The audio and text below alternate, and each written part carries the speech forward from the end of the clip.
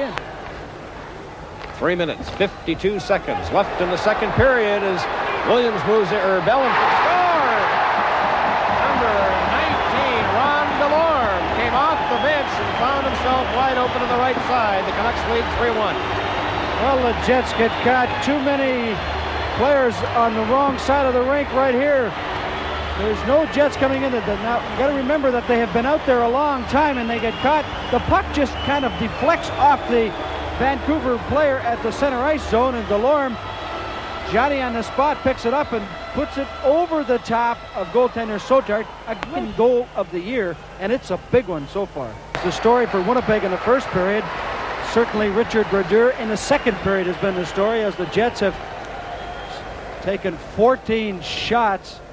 Patrik Sundstrom now will be the all-time leading point scorer. I should say all-time for a season. He broke the record held by Stan Smyl at 88 last year for Patrik Sundstrom.